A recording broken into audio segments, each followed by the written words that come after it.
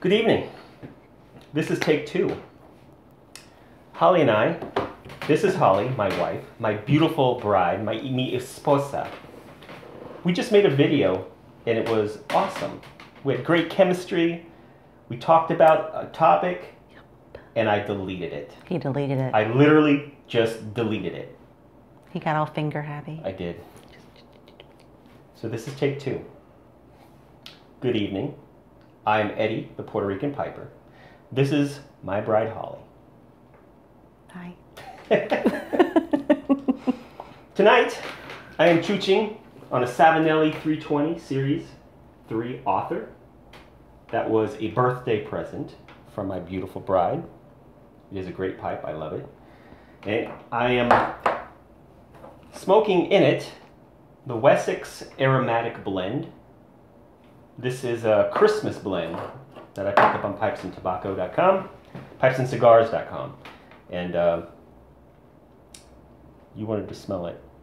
I did. Yes. Yeah, I want you to give me an impression of what it smells like. There's definitely notes of chocolate, and but it's spicy. And like I told you in the first video that you deleted, that I thought it was star of anise. Which I have no idea what a star of anise is. But I'm not sure though. I could be wrong. If that's what star of anise smells like, it smells great. I want to know what it tastes like. Yeah. Is it a spice or is it a fruit? No, it's a spice. So is it a spice like pepper or is it a spice like? It's really popular in the fall and in Christmas. People sometimes use it, I think, for ham. But it has a really distinct smell, and so that's why I think that that's what it is. But there's definitely chocolate notes in here, definitely. Yeah, there is a chocolate note. About halfway through the pipe, it also gives me a piney taste. So it gives me the taste of Christmas trees. I thought that was really nice. Mhm. Yeah, it does have a piney scent. Yeah. It smells good. Yeah. Also, we are imbibing on Kraken rum and Kraken. What is the juice called? It's orange pineapple? It's pineapple mango from Dole. From Dole. Dole pineapple mango juice. They go together great. And since I'm Puerto Rican, I have to have my rum. Mm-hmm. So it could be the dead of winter, and I will be drinking rum. Yeah. Or the dead of summer. Or the dead of summer, and I will be drinking rum. So the topic we wanted to cover tonight was Rudolph. But you know, we covered it. But we didn't cover it. That didn't happen. No, it totally happened. But we have to cover it again. Because you deleted it. I did.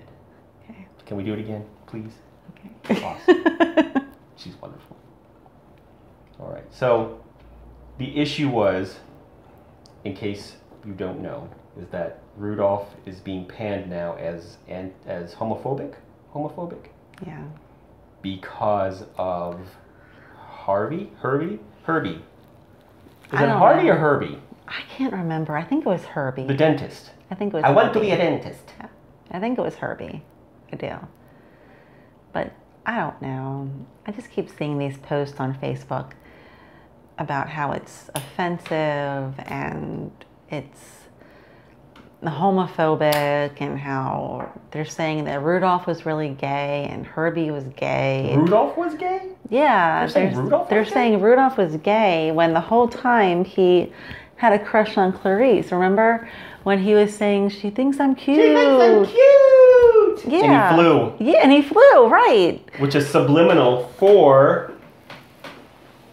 Oh, what? I don't know. I don't know. I don't like But he blew his top. okay.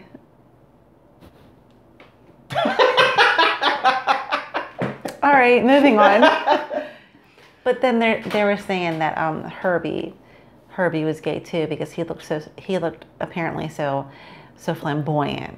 So he had the so feminine, so yeah, but basically talked that's what they were saying in in a this feminine article form. that he looked feminine, he talked feminine, which I thought was just really rude because guys have wavy hair and talk feminine, that doesn't automatically make them homosexual. I wish I had wavy hair. You do. It's just here. It's not up here. It's just here. It's very wavy. But I don't know. I'm just tired of seeing it. I really like Rudolph. I think Rudolph is a great classic. It's an anti-bullying classic. The only thing I didn't like about Rudolph is in the beginning, Santa was kind of a jerk. Santa was a dick. He was. He was. He really was. You know why he was a dick? He was skinny and he was starving, so he was in a bad mood. He was hangry. He was. He was hangry. He was. That's what it was. Because in the end of the show, when he was fat again, he was a lot nicer. He was awesome. Yeah, he was a lot but nicer. When he was skinny, he was a dick. It was kind of like you earlier today when we were on our way to Home Depot and you hadn't had anything to eat and you were grumpy and we had to go to Arby's first, and then after we went to Arby's, all of a sudden you were just this happy guy. I was. I felt better. Yeah. I was hangry. You were hangry. But also, going back to Rudolph, there is a thing about where it's anti-feminist, masochist. Because Rudolph's father didn't want his mother going out into the blizzard to help look for Rudolph because he wanted her to stay where it was safe. This is man's work.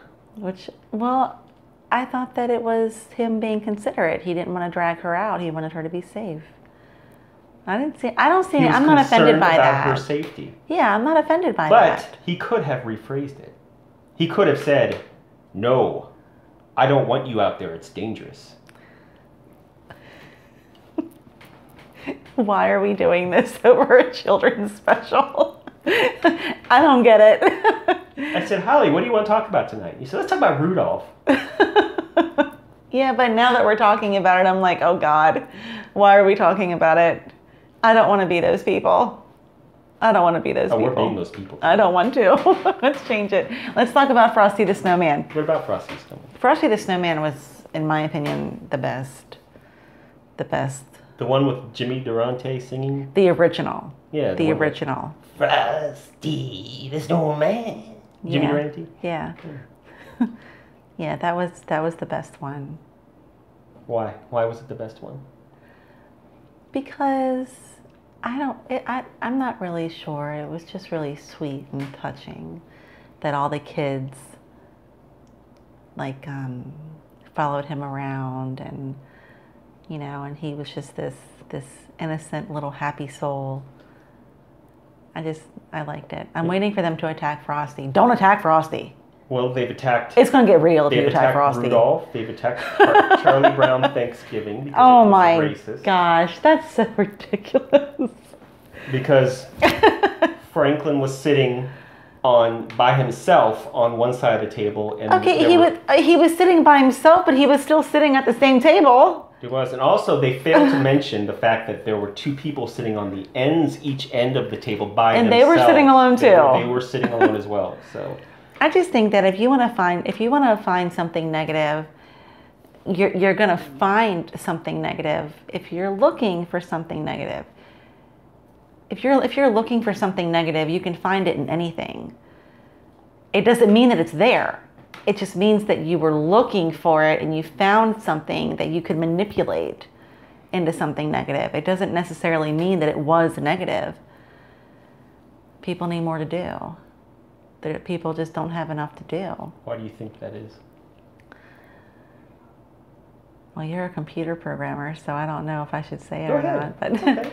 I don't know. I think that technology has a lot of pros as well as having a lot of cons. And I think that because of all of our advancements that people just don't have enough to do. I told you about my dad. He was a tobacco farmer. Well, you didn't tell them. No, I didn't tell you. My dad, his family, they were tobacco farmers. They worked in Prince George's County. Prince George's County, Maryland, yeah. Mm-hmm. And they had a lot of work to do. There was farmland in Prince George's County. There was. At one point, At one point, before it got all built up and congested. But they worked, he said, from sunup to sundown. They didn't have a lot of food. If you wanted to eat, you had to get up and work. You had to cut the tobacco. You had to chop firewood. There was just so much to do all the time. There wasn't a lot of downtime. So they didn't have time to overanalyze everything in the world and get offended by this and offended by that. They were too busy working so they could eat. We should bring your dad on here. We should sit your dad down and ask him questions. We totally should. And record it for posterity. Absolutely.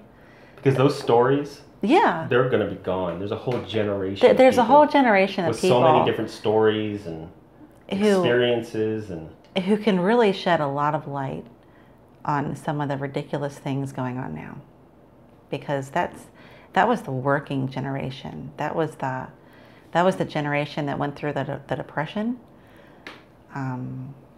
You know, Pearl Harbor. You know, World War II, Vietnam. I mean, that generation saw a lot. And I think that they could definitely shed a light on today and all the things that people, you know, get their panties in a bunch over. Pearl clutching. They clutched their pearls. Yeah. You know, I mean, they went through real hardship. They saw real, you know, situations that would be offensive. Instead of a cartoon, instead of a children's classic that, you know, they want to pick apart today. I mean, they went through segregation. I mean, you talk about watching something unfortunate, you know, but no, today we have it so good, we get to pick apart cartoons and talk about how offensive they are. It's ridiculous. It's absolutely ridiculous. It's a waste of time. It is. I think we agree on that. We totally agree on that. So, I don't have a lot of time left on my sucky phone. Before we go, I wanted to ask you about your shirt. Yes, because it's my shirt. It says Proud Navy Mom. And because our daughter is an E4 yeoman in the United States Navy. Are we allowed to say what she's stationed? What ship she's stationed on? We don't have to. We don't have to. I don't really want to, just because there's going to be someone out there who's going to try and pick that apart too. Anyway, let's just not make it an issue. Okay, but we're really proud of her, and we're definitely a pro Navy family. Yeah. And by default, yeah, well, we have to be, but we have two other kids that we're really proud of too. We just don't have a lot of time to talk about them. No, not in this. No. Show. I mean, unless you want to delete this one and start over again. I'm not going to go to the end of this. No. Well, watch. This one's going to end up being better than the first one. I don't know. I kind of like the first one. You know, we'll never see it again, so, you know, just have our memories. Well, I think that wraps up this segment of, I haven't figured out a name for this yet, but I had such a good time with you. Why don't we call it? On both takes. On both takes. What would you like to call it? I haven't figured out what to call this. That's what you want to call it? Yeah, let's call it I haven't figured out what to call this. Oh,